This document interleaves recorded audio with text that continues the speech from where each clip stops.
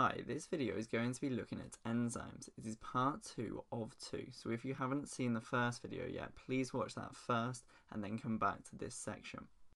To start off, I'm just going to quickly go over what an enzyme actually is. An enzyme is a biological catalyst, and a catalyst is a chemical that speeds up the rate of a reaction without being used up in the reaction. A molecule that an enzyme acts on is called a substrate. Usually, enzymes only catalyze one reaction, and this means that they have an active site that is specific for the substrate that they are acting upon. The enzyme catalyzing process has 4 stages. The first stage is where the enzyme is free to catalyze a reaction.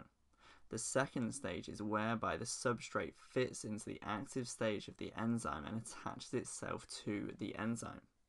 The third stage is where the reaction takes place, and the final stage is where the new products are released and the enzyme is free to catalyze another reaction. The function of enzymes is affected by temperature and pH. Let's first have a look at temperature. Enzymes in the human body have evolved to work best at body temperature, which is 37 degrees. At this temperature, the rate of reaction is at its greatest, and we say that the enzyme's optimal temperature is 37 degrees. A temperature above or below 37 degrees results in a lower rate of reaction.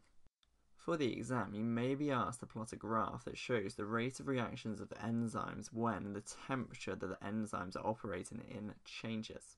So here we have a graph. On the x-axis we have temperature, and this is in degrees C. And on the y-axis we have a rate of reactions. So let's start from a temperature of 0 degrees C and start increasing our temperature and see what happens to the rate of reactions. As we increase the temperature from 0 degrees, the rate of reaction increases. This is because the molecules in the enzymes and the substrate have more energy. As they both have more energy, the likelihood of them colliding increases, and so does the rate of reaction. The rate of reaction will continue to increase until the optimal temperature, which is 37 degrees. When the temperature rises above 37 degrees, the proteins that the enzymes are made up from start to break down because of the excessive heat.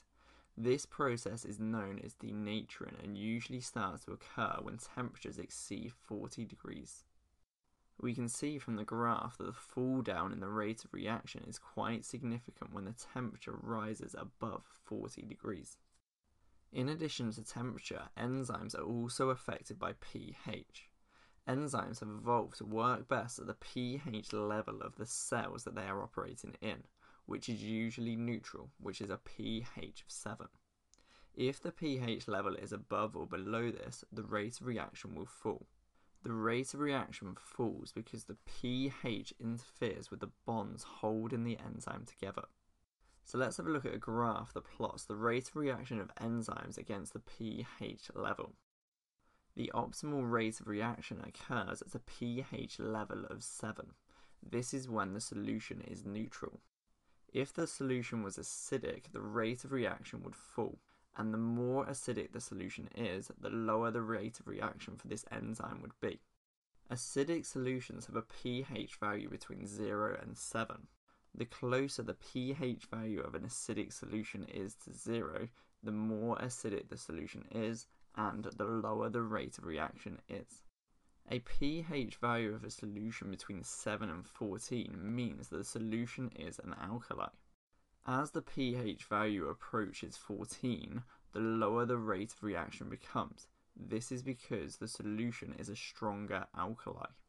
For most enzymes, the optimal pH is 7. However, the optimal pH depends on what cell the enzyme is operating in. For example, the stomach produces an enzyme called pepsin.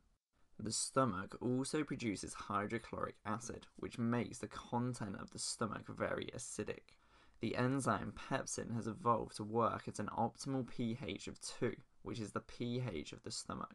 So usually enzymes work best at an optimal pH of 7, but sometimes this can differ depending on what enzyme we are looking at.